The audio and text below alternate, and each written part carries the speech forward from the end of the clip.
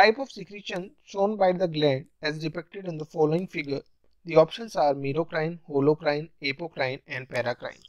So this is a question that is basically based on the mode of the secretion, and that is based on the classification of the gland based on the mode of secretion actually.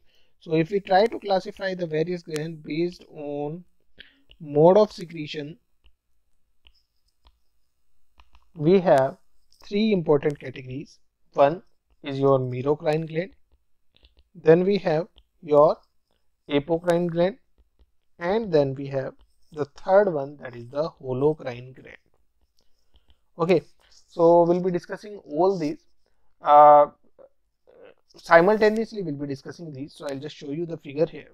So if you see, this is the merocrine, apocrine and holocrine, and I'll be giving you the differences here. So in the merocrine, the secretion is by the method of exocytosis. So there will be secretion that will be taking by the exocytosis, and you will see that the whole cell is intact here. In case of merocrine, you'll see the whole cell is intact here, and you can see the vacuoles are coming here that contains the secretory part, and these vacuoles come out through the process of the exocytosis. So these are coming out through the exocytosis, but the whole cell is intact here, right? Now, what are the example of this particular kind of secretion? So the glands which secrete this is going to be the sweat gland. Then we have the similar kind of secretion in the salivary glands. So these two are very important examples for the exam as well. Now we'll come to the apocrine.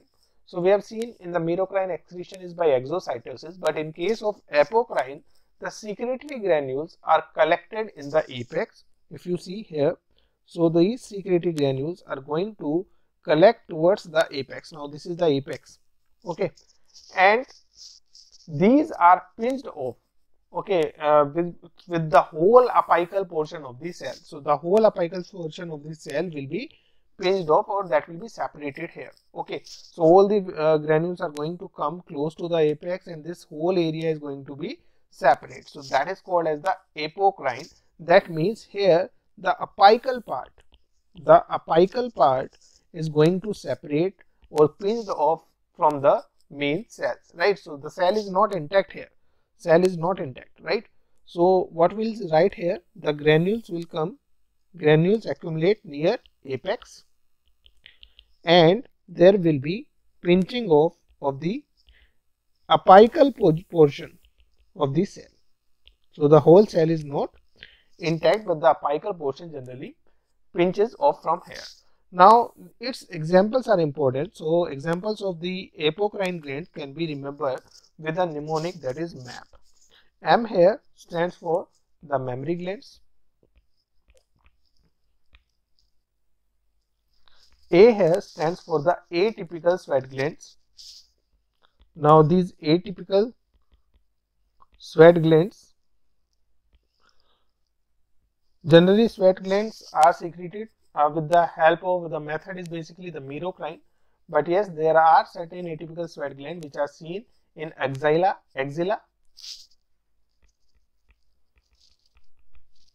and these are also seen in pubis. So P here is going to be your pubis, right? So axilla and pubis are going to be two important atypical sweat glands that will be secreting through the apocrine method.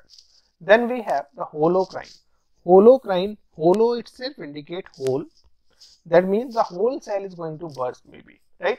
So the whole cell basically disintegrates and releases its whole content. So here the whole cell is going to disintegrate and release the whole content out of the cell, right?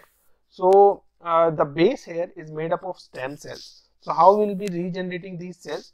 So the base of these cells is generally made up of the stem cells or glands, basically the glands which are going to perform like this. So the glands will have a base that will be made up of stem cells, and these keep on regenerating because there is a lot of bursting of these cells, right? So a lot of cells mass is going to lose here, and that's why we have to keep on replacing the disintegrated cells. So this kind of example of this kind of secretion is seen in the sebaceous gland.